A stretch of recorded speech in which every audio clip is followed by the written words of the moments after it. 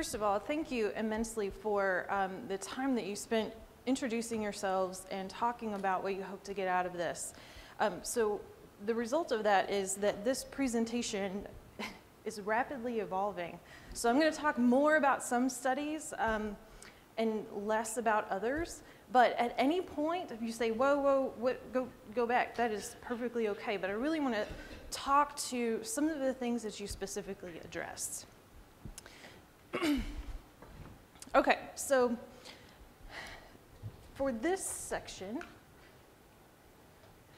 we're going to be talking about just simply great assessment studies that have been published. I tried to think of a theme, but the subtext here is that these are just studies that I think are really awesome. It's as simple as that. I have a sort of assessment envy for them. I would like to emulate them. I'd like to reproduce them. And so in order to give them their due diligence, I am sharing them with you as an opportunity to take advantage and take it back to your institutions. Most of these are in these themes. Now, the border around our presentation is actually inspired by this image. Think about your mouse pad or your touch pad on your device, right? So it shows no evidence of your using it, although many of you are using them right now, right? Right. So what would you learn about yourself if you could see what your touch pad sees? If you could visualize what your mouse pad has seen about you, right? This is evidence. This is a visualization of somebody who tracked their mouse path. I can't remember how long the time span was, but I just love the idea of this, that we behave all day long. We participate in activities, we do things. In our libraries, we spend money, we walk around, we teach. But what evidence do we have of that activity? So that's the theme of these case studies, that they're just really great evidence, and we'll carry through that. The first thing that I want to talk about is actually really interesting. So we went around the room and we talked about things that we wanted to learn about assessment.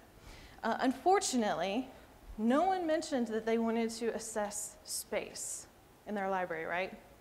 Right? Nobody said, I have a fantastic facility. I would really love to learn what kind of seating would be great and how people move within it. Assessing space is often an afterthought, right? Somebody comes and says, hey, I've got a donor who's willing to maybe put their name on something. You want to buy some furniture? Right, and then you're like, oh yeah, I walk between my office and the front door and I see a lot of people talking at individual study carrels, so maybe we need to add some more double type of tables, right? Yeah. Space is an afterthought, and this study in 2011 is actually not a study. It's a call to action to say that we need to assess space proactively rather than reactively. We need to think about our space very deliberately. In this study, they talk about the ACRL generic statements for space, that they are based on enrollment, regardless of whether you have on-campus enrollment, off-campus enrollment, the different, whether or not you have a high population of commuters, whether or not you have a high population of first-generation college students or students who have low socioeconomic status and maybe don't necessarily have 3 devices with them. Everything that we know about space right now is largely generic. This study talks about the Ithaca surveys, which are fantastic, some of which could inform what we know about space. In the Ithaca surveys, they're doing a longitudinal study of faculty, and in that, the paradigms have shifted. So we've changed from, in our perspective, the perspective of libraries from faculty as being gatekeepers in more of the buyer role, right? Which we know, we see that in our own work often. But in the Ithaca study, the faculty don't know what to do with library space either, right? There's good evidence of that. Let me pause here and tell you this. A lot of the studies that I have selected have been published after Megan Oakleaf's report. Some of them have been published before. all of them that have been published after cite the report and many others. There are names that pop up among these over and over again. But you can tell that a lot of work is being done after that report. So the next one, just recently studied, or recently published, sorry. This one's so cool. Yes? So, I'm going to ask you to go back a slide. Man, I just led into this one. It's so cool, and you're going to make me go backwards? Yeah. Okay. Sorry. So, so I've read this study actually because I've been doing a little bit of research on space in terms of reading and Mm-hmm. using, talking about the cost of space in the library. But can you, does this study, well, I know that this study isn't, but can you talk a little bit about this kind of deliberate analysis of space and demonstrating library value? So that we're, the idea that the use of the library space helps to justify its overall value on campus. Yeah, absolutely. So I think, and just like I said, that often assessment of space is an afterthought. We all have some version of space. We have physical space and virtual space. And we like to assume that naturally having that space does contribute to the value of the library in an academic institution. But this call to assess space is really about saying that stop making it be an afterthought and really put it at the forefront.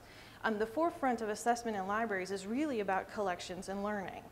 And that completely ignores the value that we have within our physical space as nurturing a student environment, a teaching and learning environment, supporting the entire student and the entire faculty experience. Absolutely. Does that answer your question? Yeah. All right, now can we go on to the really cool one? All right, so this one. I work with her on a daily basis, and I do that at work. Yeah, thanks. You're welcome.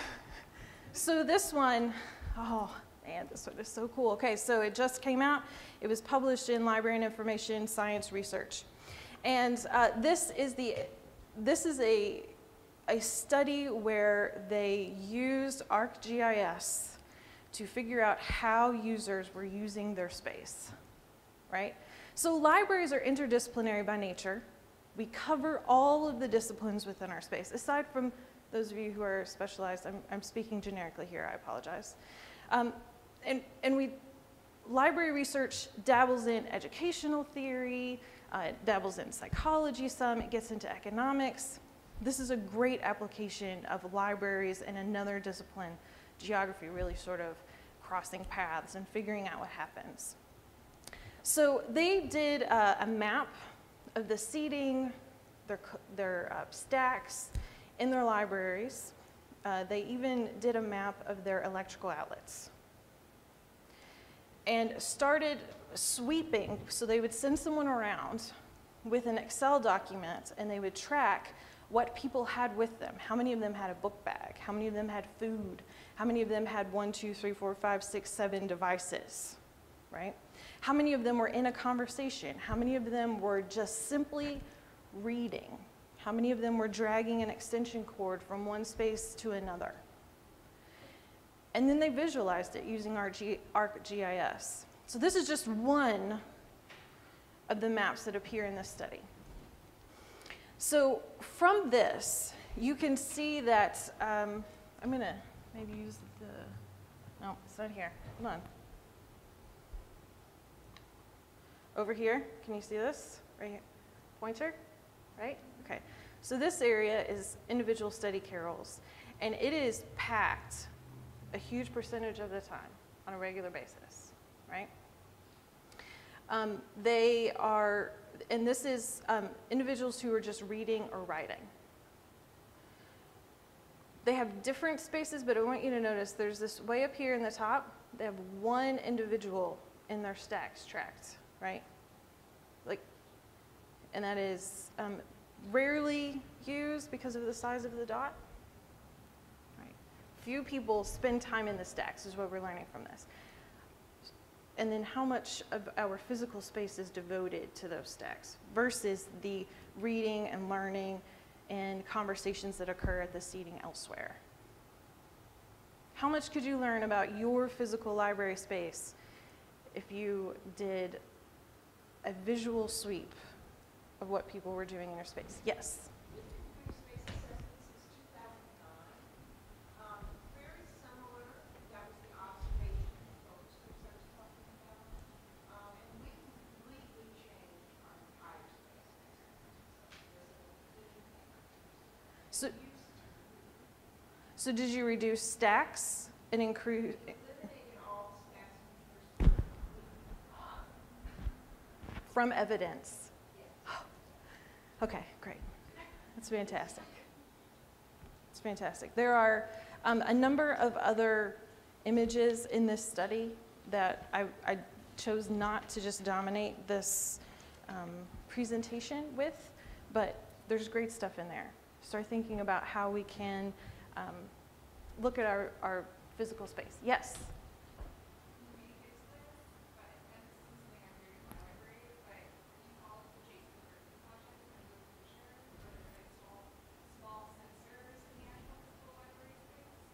Yeah, but they don't know a lot from that yet, right?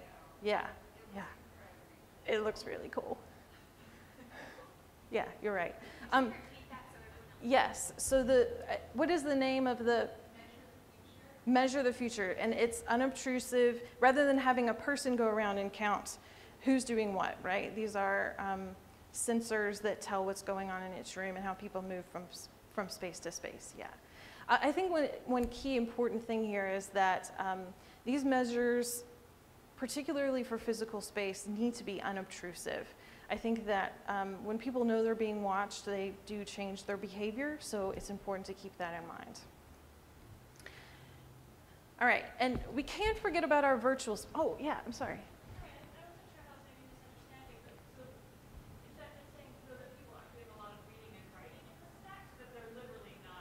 They're just not there all that much, yeah. Yeah. But you're right, it is on the table for reading and writing. I don't know if those individuals were hanging out there. It's not really spelled out, but some of the others talk more, some of the other images show more that the stacks are not being used for a lot of activity. Okay, so our virtual space, our websites. There are a lot of studies assessing how usability studies and that sort of thing. But what I really like about this particular one, published before the Megan Oakleaf report, is that they isolated activity to their websites from users who were not local, in an attempt to figure out how useful their websites were to distant students. And they did that using Google Analytics, a free service that you can put on any website. This study actually, in a very somewhat snarky comment for a peer-reviewed journal article, indicated that IT wouldn't let them do a lot of things, so they had to figure out how to do it themselves. And they put their site behind Google Analytics. They put the script on so that they could track how users were getting to their site and then what they were clicking on from there. And from that, they found that distant students were not finding their tutorials that they had created largely for distant students, right? So then they worked with their Office of Distance Learning and completely reworked how the website was organized to better reach those distant students. Any questions about this one? No. Okay. This is an old version of this presentation because this slide's not supposed to be here. Yeah. So I'm going to skip it right now, and then we're going to come back to it. Okay? All right. Teaser. Okay, so a lot of you talked about assessing collections, and so for that reason, I'm going to talk a lot about this particular study. This is Madeline Kelly from George Mason University. George Mason is a very high research institution, and I really love this study about collections because they use a multifaceted approach to assessing collections. All right. They essentially went through and did a substantial analysis of each subject, not LC class, but subject. And then from that, determined what level of assessment would be needed in order for them to grow their collection. This was not an assessment that was initiated due to a weeding concern, which many of us have. This is really about growth of collection and acquiring the level of assessment or level of collection that we'd really like. So they went through, here are 3 different subjects. We have linguistics, arts management, and forensic science. And then they applied multiple different collection assessment methods to each discipline to determine what to do next, okay? So I'm going to talk through this slide because there's a lot here, but it process and then we'll ask questions, okay? So they determined where they were now, assigned level 3C. They determined the level of assessment means how much assessment they wanted to do, and that was determined by the person who was doing the assessment, one person. They had one person doing the assessment working with each of their liaison librarians to determine how much assessment needed to be done. And they noted that the fact that it was one person made the process much more seamless because once they got a few disciplines down, they were able to do the others very quickly. So linguistics got a much higher level of assessment than arts management and forensics because those are tier 2. They determined the highest degree offered, the goal level, and that is that traditional 5-level assessment, and then they've broken up 1, 0, 1, 2, 3, 4, 5, and then 3 has 3 levels, A, B, and C for the level of assessment that we do for collections.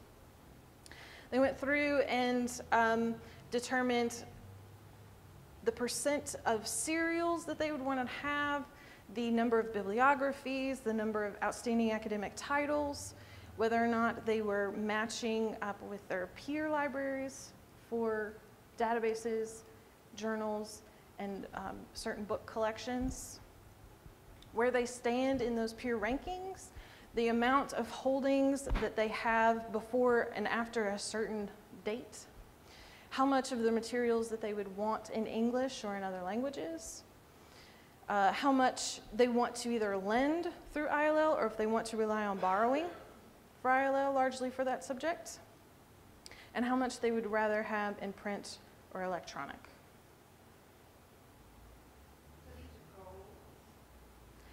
These, lower down, these were determined by surveys with faculty and the subject specialists. Yeah.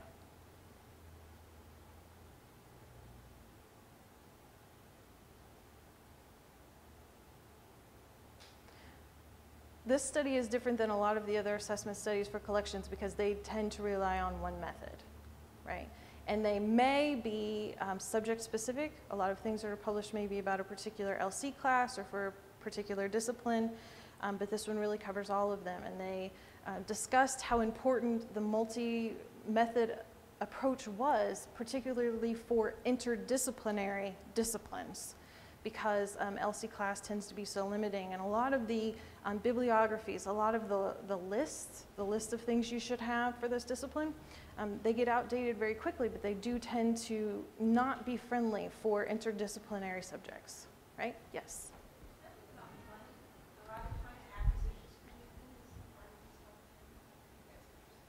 Yeah, I think this leads to the money, right?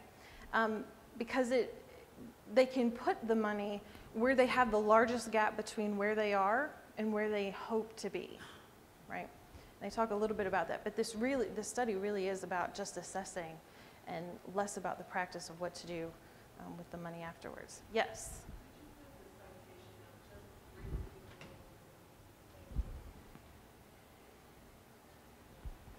Is that citation on their list of recommended resources? Yeah, I was going to cover, thank you. This one is not, and most of these are not, but we have your email addresses. So I'll just go through and and send you all of these citations. How about that? The citations that are in your list, at least the ones that I added, are broader assessment level citations. They are not these specific studies. Do you want to hear what was in each tier? Yeah. You want to pause here? Okay, great. All right, so tier 1, anything that was at tier 1, they did an OCLC collection evaluation, which, is that the one that no longer exists? Yeah, so OCLC recently bought Green Glass. Oh, you're talking, yes, the OCLC collection evaluation. Yeah. Yeah, so they used a tool that no longer exists. Since this came out, or since this study was run, OCLC has bought a service called Green Glass. We've implemented that at my institution, and it is a very good service. But it allows you to visualize by LC class the number of circulations you have, your peer institutions, what your holdings are. It taps into WorldCat quite heavily. So it would be a substitution for the collection evaluation thing. They did some basic list checking against bibliographies. They did the White's brief test of collection strength, which is the 5-level one. For tier 2, they did all of those things and added ILL statistics, citation analysis from core journals, use data for e-journals and databases, and then they added at tier 2 the faculty and graduate student surveys. So that's why you see a lot of the other stuff down at the bottom for all of these that include tier 2. Tier 3 did all of those things and added citation analysis of monographs, and then went into particular accreditation guidelines if they were applicable. I would suggest maybe that belongs in tier 1 or 2, but hey, they did great work either way. Right. Any questions about this one? Yes? How long did it take them to complete this? So they started with a couple of disciplines, and they said a couple of months, but it was one person who was tasked with this entirely, right? So it doesn't sound like there was a lot else going on. I mean, this is George Mason, high-level research institution where you can maybe devote one person to do this. And then it's cyclical, so they started and then did everything and then are trying to go back and do it all again. Yeah.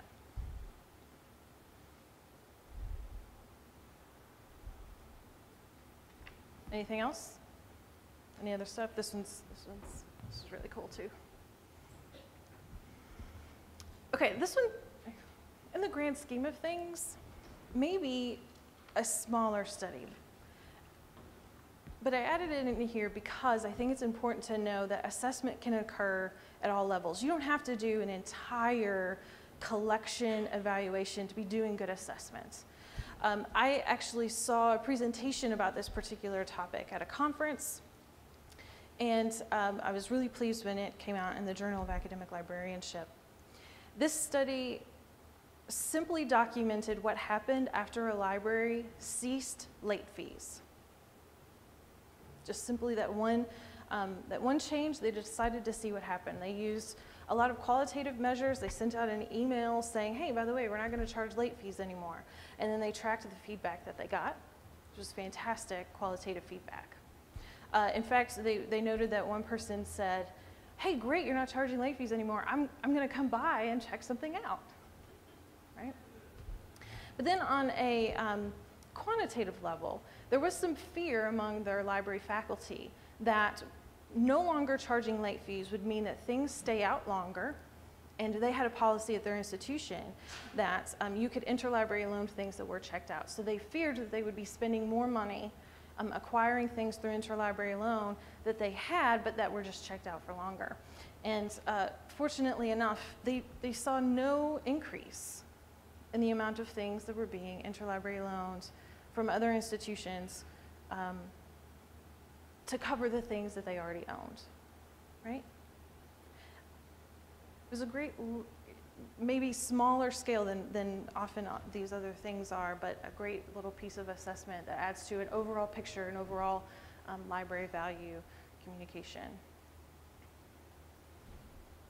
right, now let's get to learning. This particular study is subject specific. This is about chemistry. It's about a chemistry program.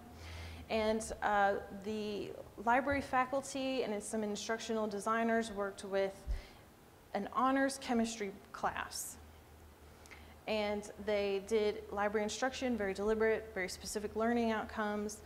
And then they tracked them over time to figure out what resources they continue to use.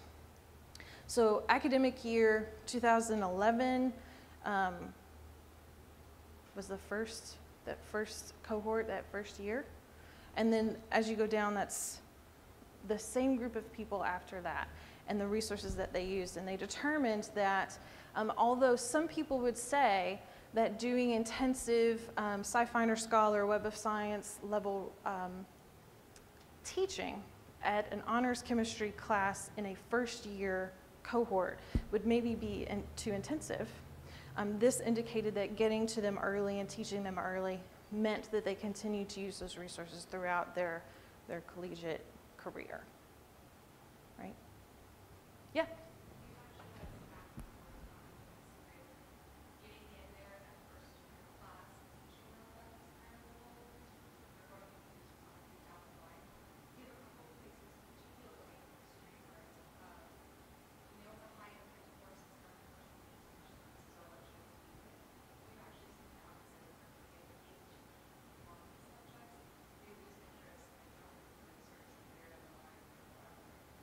I'm sorry, I didn't hear everything that you said, but it sounded like you were saying that there's a lot of evidence for getting to them early, despite what people say.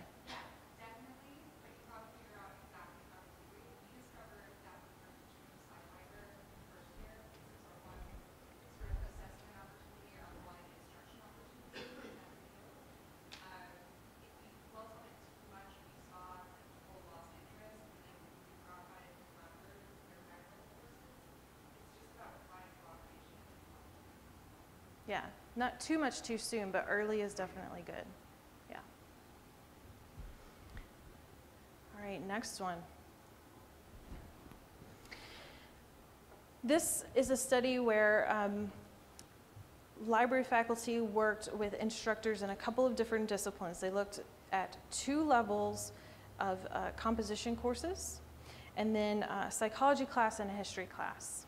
They looked at papers, and they applied the value rubric to a large number of papers. And they librarians went through student work and applied the value rubric for information literacy to these papers. And this is a great study because it is interdisciplinary. We know what is happening in different disciplines on one campus, although they did really select a university studies type of class and then a couple of discipline-specific ones. But this helped the librarians see the finished product, which happens so rarely in higher ed. You know, if you're a teaching librarian, you know that you do a lot of teaching and you see a lot of the questions and you help a lot with lit review. And you know, or at least you hope, that they turned that paper in, but we don't get to see the product that they actually completed. So this was a huge labor-intensive project, but they found out a lot about what their students are capable of doing at each level of class. So this is just one of the tables. This is category 3, so the ability to evaluate information. From this, you can see that in the rubric, history students, history 4990, were performing probably at a lower level for evaluating information than the psychology 3500 students were. And the English classes, the composition classes, sort of tell us where it is an formative practice, what they're capable of doing while they're forming these skills. But I think that the discipline level, the discipline faculty and the librarians who had reached the psychology and the history classes really hoped that the value rubric would show evidence that they were reaching a summative sort of level, a mastery level for evaluating information here, and they found that that simply wasn't the case. They have one of these charts for each of the other categories, but this is just one, just to show the difference between how at this institution students were able to evaluate information in even just different classes. But remember this slide from earlier? We talked about Megan Oakleaf's call to action about communicating library value in a more effective way. The studies that I have shown you so far are great pieces of assessment, and they do help us learn, they do help us communicate better our value.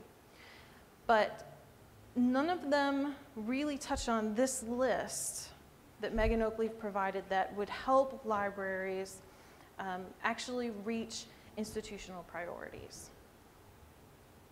There are some studies that are coming out, and more each week, that do attempt at this list. Most of them, though, tend to be in the top of that left-hand column there, okay? So here's some great studies that sort of get to this. This is a study from Gabby Haddow, who is in Australia. There are a couple of Haddow studies. I recommend a lot of them. I have a lot of institutional and assessment envy for what she is capable of doing, frankly. But this is just simply one. So at her institution in Australia, she has the capability to tie a lot of student behavior to a lot of other behavior, particularly library level behavior, because of the way that their institutional assessment is built. So she could figure out if there was a correlation between checkouts and whether or not people ate on campus that day. Okay, she has that capability. I have envy for that sort of capability. But she has focused this power for good, primarily on determining the impact of the library and the services and the collections that they have on student retention.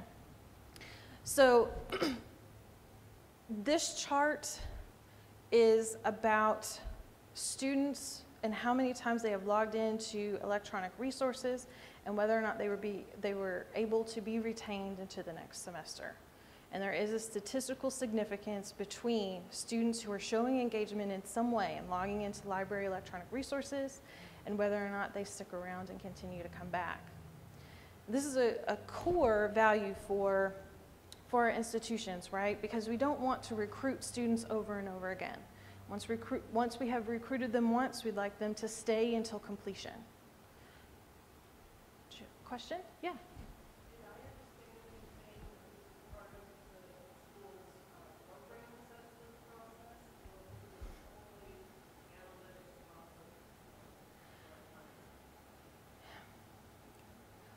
This was possible because of the assessment capability at the entire institution, right? So they have one of those mega assessment systems, and everybody plugs in data into a bunch of little silos into the system, and then anyone with access to it can find correlations across the little silos, okay?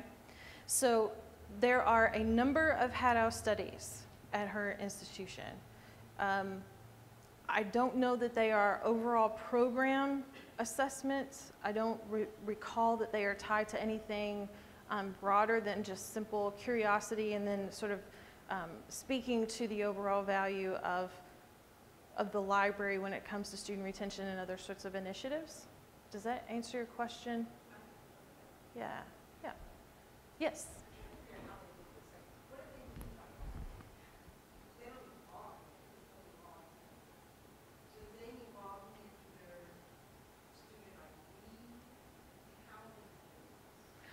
So they have forced all users to log in order to use their resources, okay? So some institutions are starting to do this. We use Easy Proxy at my institution. And regardless of whether or not you are on campus or off campus, you must log in to get access to proprietary resources. And that login, at least the way that it works at my institution, is tied to your institutional ID. Right? There are some gaps here. So this isn't This is logins, which is usually good for a time period and then it'll time out, right? So this isn't actual number of resources used. This is just initiating an action that authenticates you to do something for a certain period of time. So you don't actually know what you just bought? Correct. Yeah, but it takes a proactive behavior in order to actually do that. Right? Yeah. Yes? Sorry, one more question. So what I'm hearing you say is that there is a statistically significant finding that people who log into the library also were retained, but we don't know that that's a cause-and-effect relationship. No, we do not know that it is causal. Thank you for making that statement. We do not know that it is causal. It is correlational. There is a relationship between activity that you have to actually take the steps. It is an indication of engagement that you have to take the steps to actually log in, to actually use interlibrary loan, to actually check something out, and whether or not a student is able to be retained. So extrapolating from that, we may be able to sort of create an alert system for students who haven't had that behavior, who haven't had any of that engagement, and reach out to those students, maybe through a student retention office or something like that, to say, hey, you know, is everything okay? Are you doing well in your classes? Is there something we should know about? And I don't necessarily know that that is a library role, but we can speak to that because of that known relationship that is actually popping up in multiple institutions.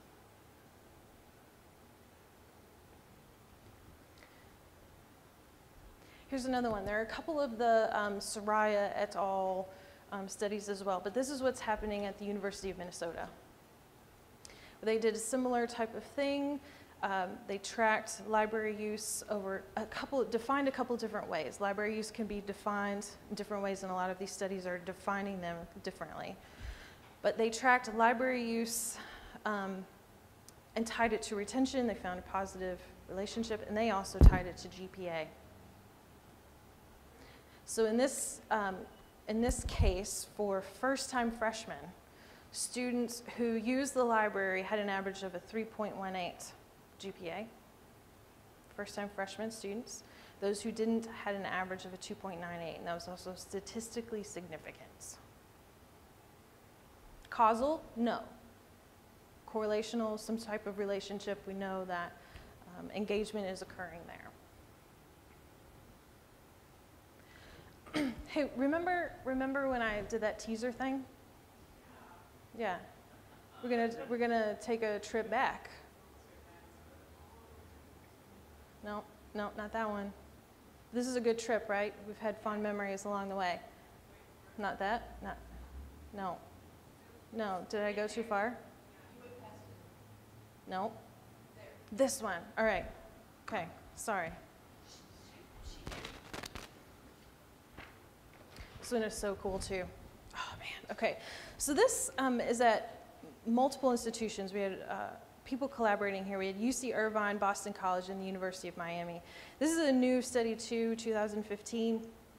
They created a warehouse of library data, library use data, also defined somewhat differently. We'll get to that in a minute. They combined it with data from the registrar and also from human resources. I would really love to know what method they used to get access to that. Anyway, they are the first study that I know of that didn't just track library use as circulations yes or no, or circulations number, you know, checked out 10 things this year. This is the first study I know of where they actually captured bibliographic level data. I know what you're thinking, just stay calm, stay calm. Okay, so they did exactly what our integrated library systems are programmed not to do. They tracked the user to what they checked out by doing a weekly snapshot from their ILS. They pulled out what they had checked out because the ILS wouldn't do it and kept it anyway. I know. I was shocked when I read it too. But they learned a lot of things. At this institution, or at one of the institutions that was involved in this, they also have turnstile where you have to swipe your card when you enter the library, so they knew that too. They know who's in their facility. Think of the space implications of that. And then they mashed all this data together to figure out what relationships existed. Faculty checked out fewer materials in one semester than undergraduate students. Yeah. Although there was a relationship between, for most undergraduates, the use of the library and GPA is somewhat low, wasn't statistically significant. There was a definite level of a relationship between library use and seniors and their GPA, which I felt was really interesting. That's the first one of this type that I've seen. A lot of, because of the Oak Leaf report, a lot of our studies, I think, are focusing on first-time freshmen or maybe even transfer students, but this was a good study to show that there's activity and things to be said about graduate level or nearing graduate level as well. Okay, sorry, we're gonna road trip back. We're almost there.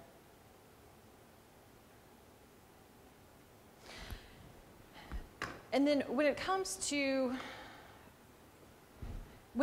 reaching the things that were on the right side of that column, or even the bottom part of that left column, where we are reaching, being able to communicate library value to faculty-based initiatives or institutional level ones. I think the best example of this is the work that Carol Tenneper has been doing really before the Value of Academic Libraries report came out. So this is just one of the many where she tracked return on investment really through a survey method with faculty to figure out how much they valued the resources that they had access to through their academic library. And here are a couple of the comments that she got through that assessment method, through that survey method. She's really the first and the earliest to do this type of work. But most of the other things on those two lists have not been tackled yet, right? Do you all know of any studies that have really started looking at library impact on grant funding or institutional prestige? Not much yet, right? That's why you're here. We have a lot of good work to do. So keep this stuff in mind. You know, what could we see if we started to track library use to the user? If we started to actually figure out, rather than what people's perception of our work is, instead of that we focus more on what they're actually doing in our space and doing with our resources and what changing things up could actually do. There is, hold on, I wanted to read a quote, and of course my thing is timed out. One of the citations that I've given you on your list is from a recently published book. It's the Matthews book, Library Assessment in Higher Education. It was published in 2014. I started reading it, and one of the very first lines in the book, this is quoting Jerry Campbell. Given the events of the past decade, academic librarians perhaps know better than anyone else that the institutions they manage in their own roles may face extinction over the next decade. That was on the very first page of that assessment level book. So don't come to assessment out of fear, right? I think we make bad decisions when we think this is my profession and I have to save it. Instead, think about curiosity and what we could see, and then what we could communicate about what we do so that we continue to do it better. If we do assessment and we find that the library is no longer necessary to our institution, that could potentially happen.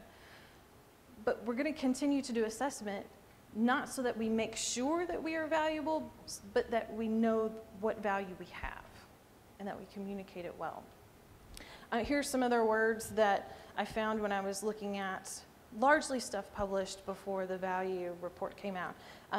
extinction, tsunami, and autopsy.